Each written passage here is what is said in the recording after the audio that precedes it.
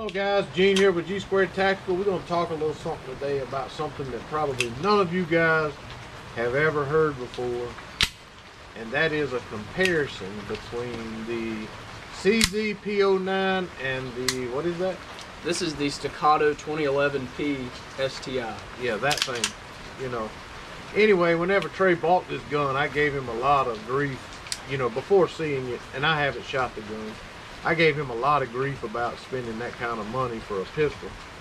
And, you know, when I saw it, I gave him even more grief after holding it and everything. I expected, I don't know what I expected really. You know, I had never purchased a pistol that had a $2,400 price tag on it. And so I don't know. Like, I mean, you know, I have a Dan Wesson 1911. Maybe I was kind of expecting that. And I even kind of got a little aggravated with him, you know, almost as if, you know, like maybe a parent would with their kid or something. Like, why would you do that, you know? And I mentioned to him that my CZ-P09, as this being the one gun that he did not want anytime. Nobody did really, but especially Trey. You know, if we were going to put a nice bet on some kind of money on competition, like who could shoot the best, was he didn't want me to have my P09, you know. He would ask me specifically, do you have the P09? If you do, I'm not interested in your bets, you know.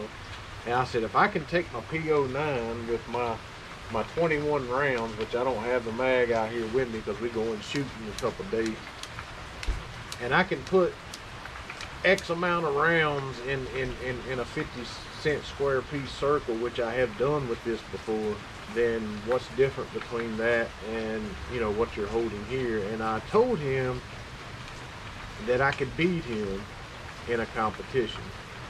Now realistically, this, you know, I'm not trying to say that this gun compares to that when it doesn't compare to it in price. I'm sure it doesn't compare to it in trigger pull, trigger reset, none of that stuff. But we all have that one gun that we can be having a horrible day at the range, pulling left, just want to go home, regret that you even came to the range. And you have that one gun that you can pull out that no matter how bad the day is, it's going to be a beautiful day to end. And that's this gun for me. And so me and him is this is kind of a prelude to our challenge, I guess you could say. Yeah, I mean, we're still working on the parameters as to kind of how many rounds of ammunition we're going to be putting through each one, you know, the circles that we're going to be putting on the targets. But when I first picked this Staccato up, it was, I mean, right now, depending on when you watch this video, you know, we picked it up about 3 or 4 months ago. So I've had it for a good little while, but I've only put about 30 to 40 rounds through it. I haven't really shot it that much, but everything about it, whenever I shot it, it was smooth. It was a great shooter, low recoil, and when I pulled that trigger, hardly any movement came, right? And I'm looking forward to showing Gene just how smooth and how pure that shot was.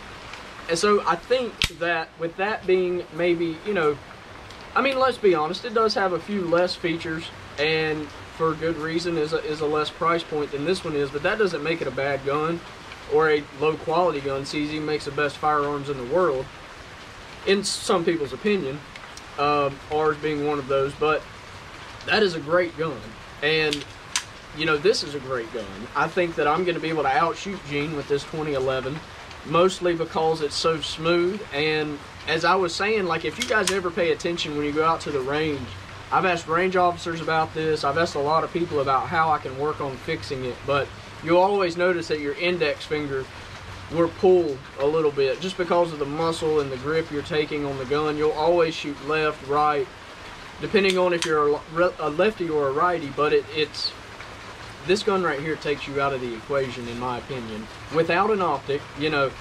And I think he's going to get smoked. I hate it for him, but he's going to get freaking smoked. And, you know, there's no money on the line. It's 100% a pride thing, but pride is worth more than money in this case, because I'm about to take down Gene's #1 go-to when it comes to people threatening him with a good time at the range, you know.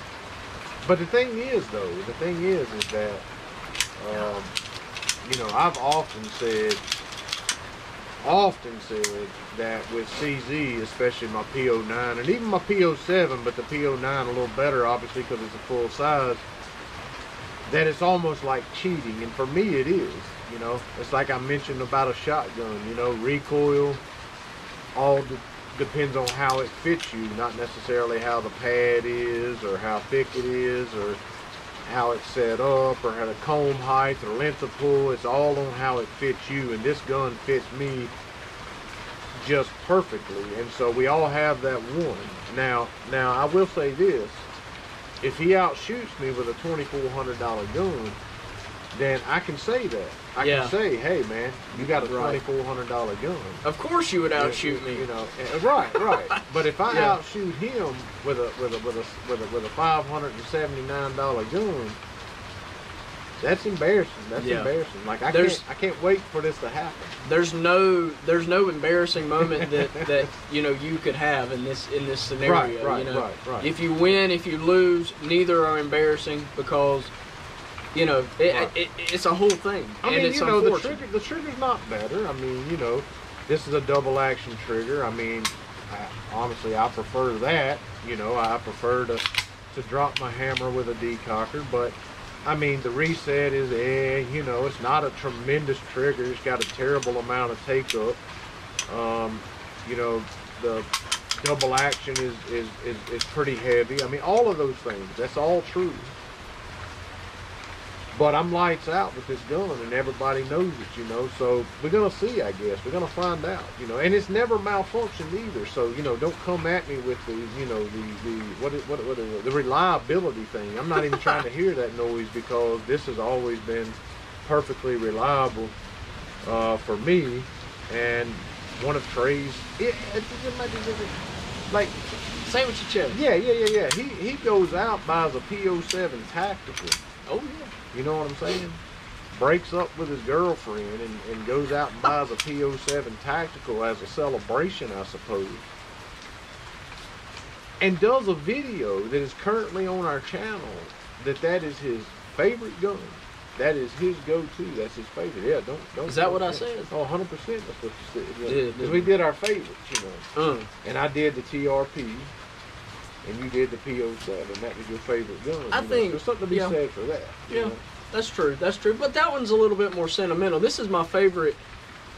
Gene opening up a can of whoop butt at the range gun. That's what this is. You know, like so when I first got this gun, right, there's always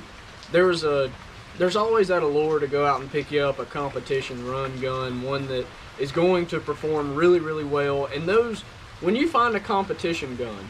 And we're not competition shooters, nor do we claim to be, nor do we want to be. Like, we are 100% just normal gun guys that like looking at guns, reviewing guns, and shooting them, right? But competition guns and their design are meant to take you out of the equation. And we're not perfect shooters by any stretch, right? So if you can put a red dot on a gun, if you can do other things like manage that recoil absorption, I mean, tons of other awesome features that so many gun companies are doing nowadays that Staccato has perfected, you're probably going to outperform other individuals at the range, you know. And you're setting yourself up because that just proves my point that how much more embarrassing it's going to be.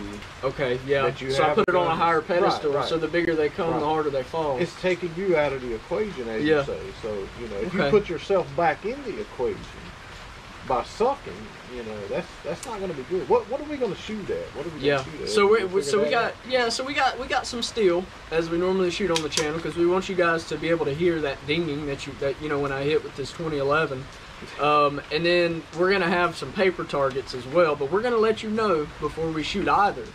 Because Gene will probably miss and he'll be like, yeah, I shot the bulls out of the paper and you couldn't hear it, right? But no, we're going to be shooting a little bit of paper. Mostly steel, I feel like, because there's going to be a point system to this whole thing. I can just go ahead. I think so. There's got to be. Yeah. So we got to put it on paper. If I'm being honest with you, because Trey will go over there and I have the whole center blue out of the steel, the paint. He'll go like, well, you know, you carried one over here. I mean, come over. Look at mine. Look at mine. Like, if his is more in the center, but I put 21 rounds in a a 50-cent size piece, and his was a little bit more to the center of the target. I won. Even if they're all over the place, you know. So we got to do paper. We got to do some kind of a point system, you know. And we want you guys to vote on, you know, who won. Well, or who's gonna win? Who's gonna win? Okay. Right. Who's gonna win? Who's gonna win? You know. And I mean, here's my thought behind this, though. You know, is this a nice gun? I haven't shot it, and you know, I'm gonna let him shoot this. You know, and him give me his word that he's gonna do the best that he can. He's gonna try to absolutely do the best that he can, and I'm gonna do the same with the 2011 here. Because let's face it, you know, I mean, we all want the best, right? You know, if we shoot the best with something, you know, we'd like to buy the best. So maybe if I pick that up and, you know, I don't know how I would do better than I do with this, but if I did, you know, then I'd say, okay, well, you know, I might buy what's best for me one day, and that might be a 2011. Hopefully that's true. You know, I'll give it my best shot, you know, to do good with this gun. And he'll do the same with this one and see if it changes our mind. But my initial argument about this gun is that if I can take, I think actually I didn't pay but about $4.99 for this gun. I think it sells a little more than that now. But if I can take a $500 gun that has been completely reliable, I've probably shot this pistol more than I have any other pistol by a lot, and it's never given me one failure at all. I mean, does it have a, you know, what do they call cannon slide or? Well, yeah. I mean, you know, I'm not going to be doing that. You know, not necessarily. You know. Well, it's all about manipulation. You know. So you gave a little bore axis. That's what I was trying to. 580, 580. I mean, maybe, yeah. Okay. You know. Well, you said 24 earlier, but I paid out the door after tax $22.52.69 for this gun. I think 69 was a change, but obviously a whole freaking lot more. And you know, I agree. I'll shoot as best as I possibly can with that CZ. I think I've shot it before. Yeah, I think so. But I think you're going to be impressed. You weren't as good with it. Well, you know, no. It comes down to, you know, something fitting somebody. You know. That's like, right. I mean, I listen. I'm not saying it's not a good gun. You know, I mean, it better be $300, whatever. It better be a good gun. So, you know, we're going to see. You know, we're going to see.